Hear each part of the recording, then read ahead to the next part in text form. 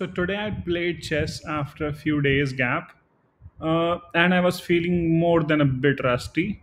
I lost a couple of games to begin with, and this one was the third game that I played today.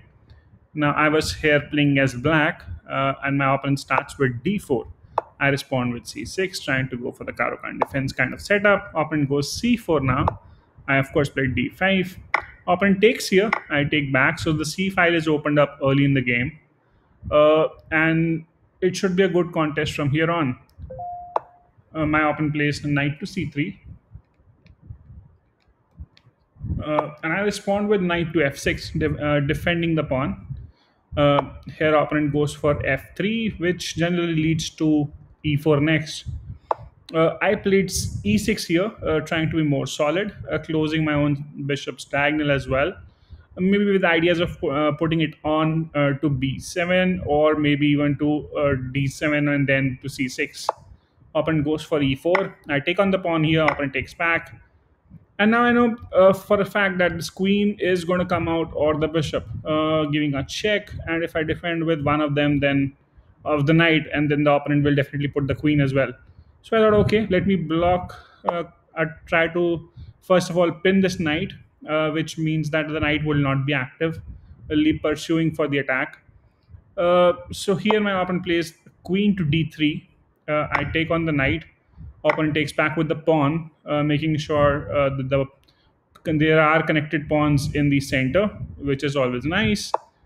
I went with now queen to a5, blocking this queen move again, which could have been nasty.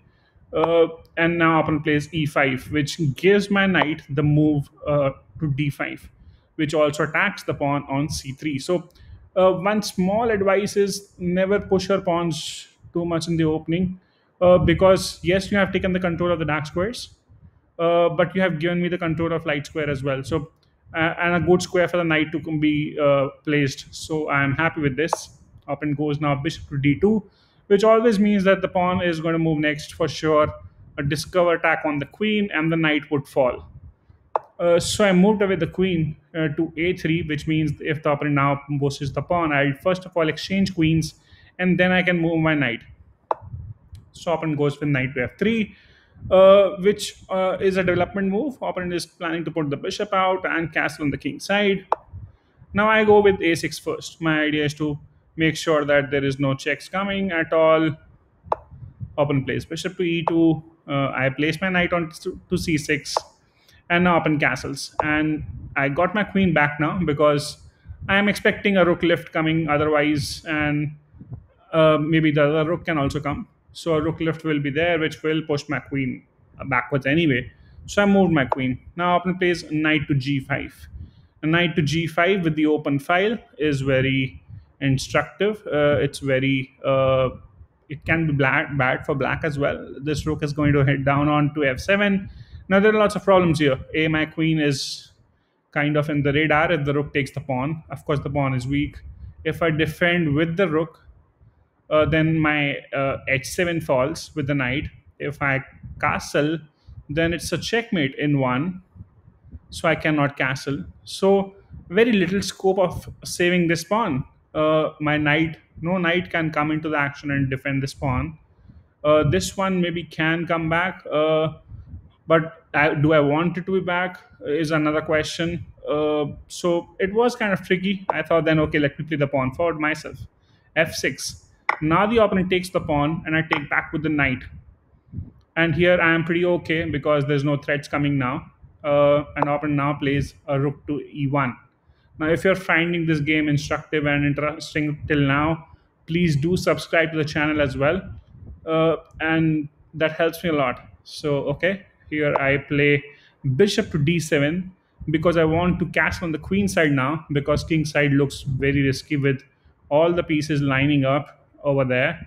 If you see, the bishop is kind of in the right direction as well. So I thought, okay, here opponent plays bishop to f4, but I still castled. Now opponent shifts the rook onto b1, but it's not threatening as of now, unless there's a good sacrifice which opponent can always think of, which is queen takes the pawn. Because if queen takes the pawn, suddenly if you see, if I take back, that's bad because it can lead to a checkmate as well. provided the knight is not there to defend it. So there can be some ideas of pushing pawn, removing the knight from here, and then going for the checkmate. I went with knight to d5 first so that I can attack the bishop straight away. I don't want this bishop to be here. And so opponent goes back with the bishop, which allows me now to kick this knight. But here comes a fork, which I should have seen that before and could have just got one of the rooks into the center and traded off. But instead, since I played h6, I was low on time as well. So here opponent comes in with the knight to f7. I attack the knight, opponent takes the rook, and I take the rook first, hoping that opponent might take with the rook, which is helpful for me. The attack on the queen side will be handled that way. But opponent takes with the bishop, interesting choice, and a good one as well. I take the knight with my knight so that this knight will always defend the b7 as well, just in case. So that's a good move. Maneuvering my knight to a better square. Opponent plays c4, kicking my knight away. So knight comes back to f6. And now bishop to e2, preparing to maybe go to f3, which will eye the b7. I went with queen to d6 first. Opponent plays bishop to f3. And now I play bishop to c6, asking for a bishop trade. But opponent plays here pawn to c5, which means I just have to move my queen and the structure is solid. I place my queen on d7. Opponent plays bishop to f4. Again, there is the threat. If now the opponent takes and I take, that would be checkmate because rook will be defended, and that's the plan. Uh, I took the bishop first. I saw that later, to be honest. Opponent takes back. Opponent, of course, didn't think of sacking. Now I go with knight to d5, attacking the bishop. Bishop now comes to e5. And now I place my other knight onto c6. So how I rotated my knights was interesting. My knight is now attacking the bishop as well. And I'm in control of the situation for now. Opponent plays queen to e4. And now I go with a fork. Here comes the final fork, which is always happy to see. And now I will be exchanged back up like I was down earlier. So exchange is sorted now. And now it's time to get back into the game with an advantage. How so? Here is knight takes on d4, grabbing the extra pawn. I have a better pawn structure. If you see now, opponent has isolated pawns which are not connected, and I have got connected pawns, plus the centralized pawn as well, which can always be pushed a lot further. So I took on the pawn first. Opponent plays king up.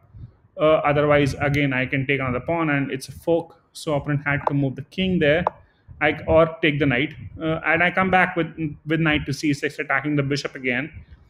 Bishop cannot take the pawn because queen defends, just in case if you're wondering. Now bishop comes to d6, and now I move my knight to e7, and my idea is to go to f5 and then attack the bishop. Queen comes to e4, attacking a pawn maybe. That's it, nothing much.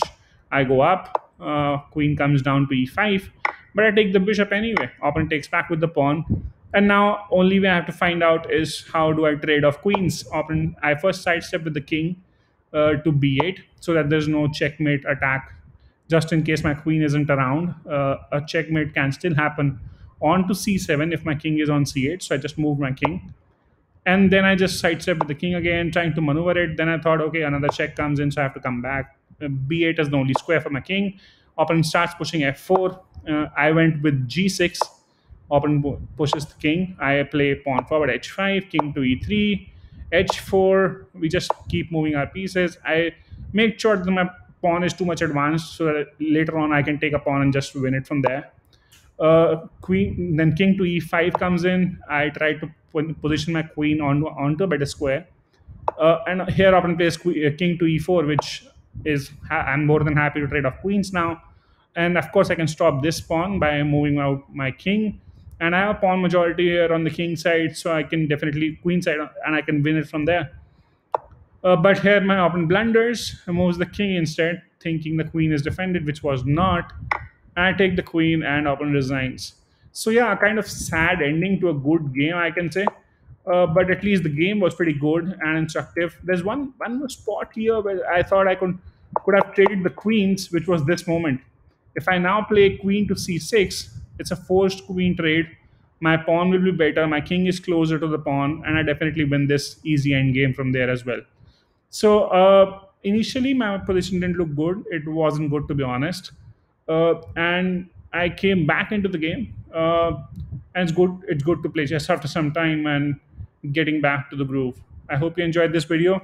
Do let me know your feedback. Keep watching and sharing. Please do subscribe to the channel as well if you haven't already by now. And I shall see you tomorrow with some interesting and instructive content, like always.